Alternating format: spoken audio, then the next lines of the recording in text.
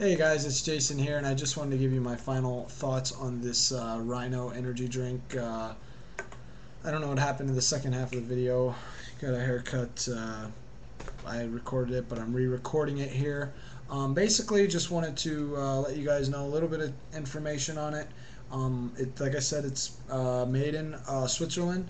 It's 8.34 ounces. The main ingredients are taurine, caffeine, vitamin B6, and vitamin B12.